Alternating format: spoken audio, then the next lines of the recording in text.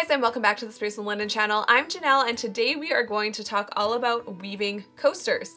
This is a great way to gift your weaving, especially since we are quickly approaching Christmas. And I think it's just such a nice way to weave something for someone, but maybe you don't know if they love woven wall hangings or what style they would love. But something like a coaster that's really functional is a great gift for pretty much anyone. Everyone can use coasters. So let's get started.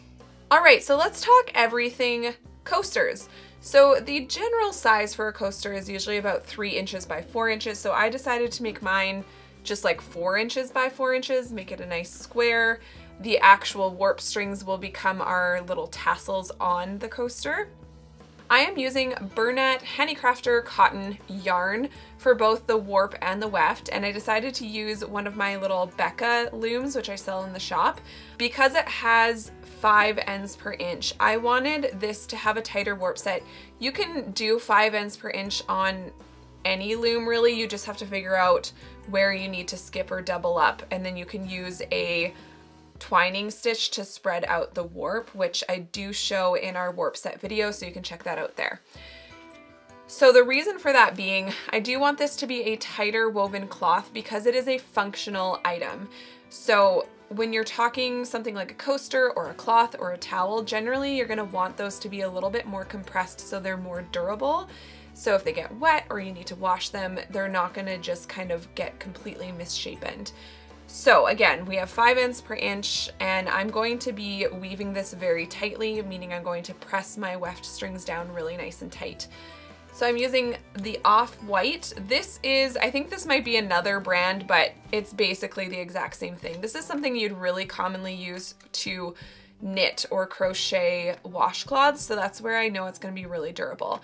I have seen coasters being woven with a plied wool yarn as well, so you can go that route, but I just want to do something that's going to be really practical for whoever is using this. And we're going to talk about interlocking today as well. I wanted to do sort of, and you'll see this as it comes through, I wanted to do this design where it's kind of white on one side and black, but the yarns are kind of going like this. So there's going to be like this really organic kind of interlocking going on. I've seen this before, and so I thought we would try that today with these coasters. The first thing I'm going to do is just a quick twining stitch, and we do have a twining stitch video. I'll link it here. And that's just going to be a really good base for our weaving. And I am using cardboard as I always do, simply again, just to have something nice and firm to beat down onto and keep everything really nice and straight.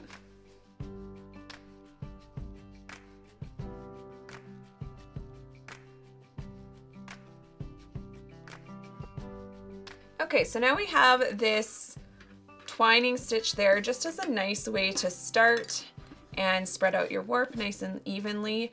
And now we're just gonna go ahead and get started weaving. So I'm going to be using all plain weave. This is going to be a really organic type of weave. So I'm not following a pattern. I'm not trying to be too precise. So I'll show you a couple of rows and then I'll show you when it's finished. So I've woven plain weave out towards the center of my weaving, and I'm actually just going to slip this black right through the center.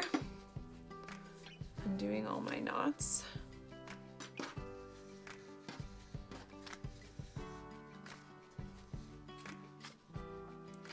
And all I'm going to do is actually loop these 2 pieces of yarn around each other like so. So now you can see that these shapes are going to be interlocked, which means there's not going to be a gap that could sort of open up in the middle. And that's another thing with something that you're going to be using for a coaster or a cloth or anything like that. You don't want there to be any big gaps or anything that things could snag on. So I'm going to leave myself a decent tail in the back and then just keep going with my plain weave now with the black all the way across. Now we can go back with the white and working the other way. So now I'm switching back to the black.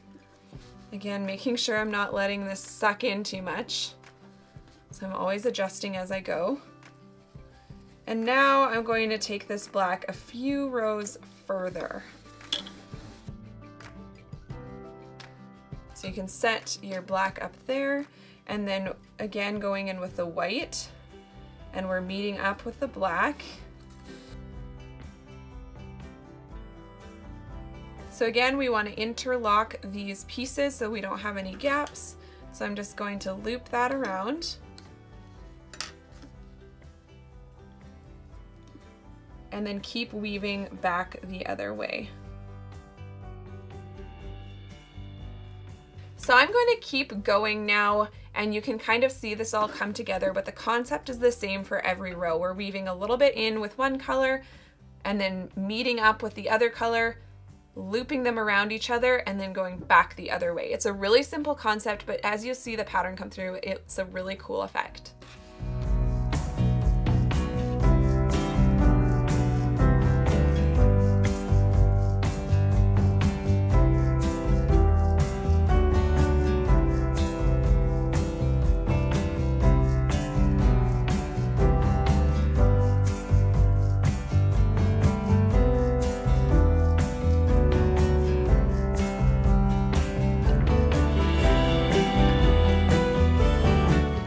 So now I've reached the end of where I'm wanting to weave to, so I'm just going to do another twining stitch just like we did at the beginning.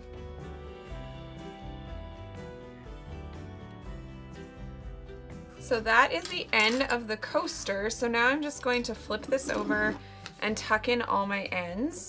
I'm going to get a smaller needle because this eye is going to be tough to get through. And again, because this is a very functional piece of cloth, I'm gonna try to tuck these ends in a way that they kind of disappear, because we do want this to be able to be reversible essentially. So we're gonna try to do that here. So I'm going to try to only tuck in the black yarn inside black yarn and the white only inside white so that it doesn't poke through. And I think that will get me the look I am going for.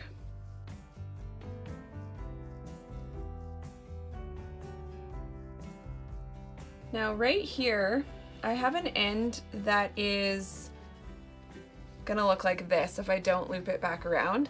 So I am just gonna go back around that last warp string just to try to fill in that gap a little bit.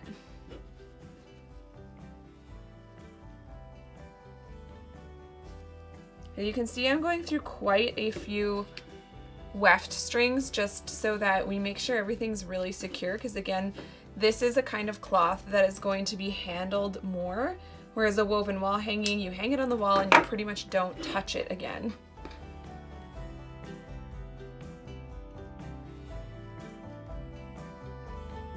So right there, I did have to come out through some of the white strings, but you actually can't see it because it's such a tight woven cloth. So I'm gonna call that good. So now we get to take this piece off the loom and do the finishing. If you do decide to cut it off your loom, which I think I'm going to, actually I can just loop it off because cotton is stretchy. So I'm just gonna get all these loops off the loom. So now I have it laying on the table here, and I'm just kind of, you can see, pushing it down, making sure everything looks even before I go tying everything. The nice thing about cotton too is it is quite stretchy and forgiving, so you can see that I can kind of manipulate it, and that's looking pretty good there. So I'm just ensuring that everything is nice and straight, and then I'm simply going to, and this is one of those projects that you will want to make sure you have an even amount of warp strings, because now I'm just going to tie these in groups of 2 using overhead knots.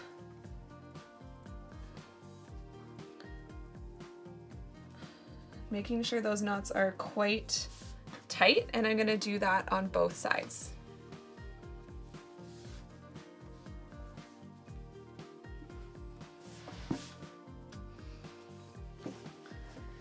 So So since this wants to slide all over the place, I just grabbed a couple of old books and I'm going to let the books kind of weigh down one end of this so that I can tie these knots without it flopping all over the place.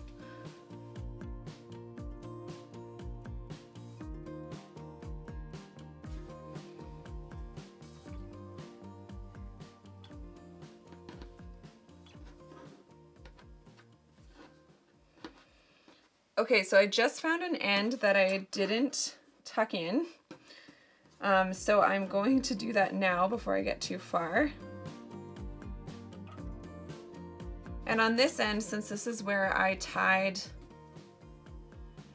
my warp onto the loom, I'm actually gonna have to cut all these loops in order to get my groups of 2 without having the loops kind of in the way.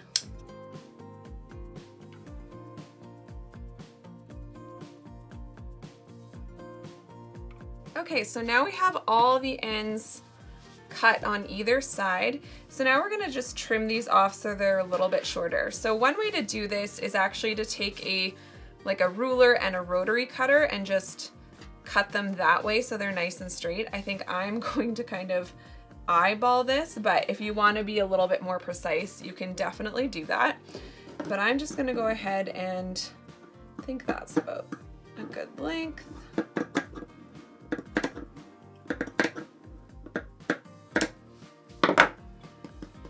And then we have cute little tassels there. It's almost like a little rug for your drink.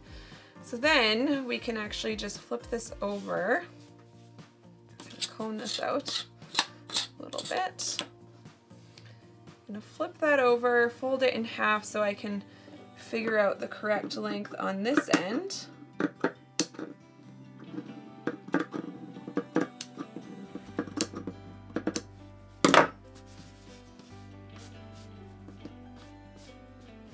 And that's looking pretty good there. So here is my little coaster. As you can see, because the way I tucked those ends in, other than this one little spot that doesn't look quite perfect, but either way, it is definitely a reversible piece, which is kind of nice for something like this, so you're not trying to like look at it when you're using it and figure out which way is the right way and which way is the wrong way. And this is just such a great gift idea. I think anyone can use coasters. You could even, you know, use this as a decor item to set a little candle on or something like that if somebody doesn't need coasters, but I think these would make a great gift, a great stocking stuffer. This is a great way to gift your weaving without putting so much time and energy in as a woven wall hanging might be. Again, if you don't know somebody's style, this is a safe gift, I would say. Something to note while I have you here, I would not weave a coaster on anything smaller than this loom I was using today. And this has a length of 12 inches. So keep that in mind if you're doing this project. Make sure you have at least a length of 12 inches, or if you were kind of batch working this, and if you haven't seen our batch working video, I'll put a link here. If you're batch working, just make sure that for each coaster you've got a 12-inch length. So that's just going to give you lots of room to tie those knots. If you were finishing them a different way, that might be a different case, but I would say you want that length just so that you're not dealing with super short ends. So there's obviously tons of different designs you could do on a little coaster like this. I've seen stripes, you could do a checkered plaid or really any kind of plaid. Again, the biggest thing is make sure you're weaving quite tightly to make sure that this is going to be a durable piece of cloth for a coaster. And I don't think there would be any issue with hand washing this. I wouldn't put it in my washing machine, but I think it would be totally fine to hand wash this. This kind of cotton is definitely going to stand up for that. And if you do wash them, you just want to make sure that you're drying them nice and flat. So reshape it and let it dry flat and you'll be good to go. All right, you guys, so that is weaving coasters. I hope you got a lot of inspiration out of this project and I can't wait to see what you guys do with it. So make sure you use hashtag #SLWeavingClub over on Instagram and also tag me at Spruce and Linen on Instagram so I can see and share your work. If you like this video, please hit that like button, subscribe, and click the bell to get notifications when I post new videos. Thanks so much for watching and I'll see you on the next one. weaving coasters. I hope you got some really great inspiration, and I really hope, I don't know what to say. Okay. Make sure you use hashtag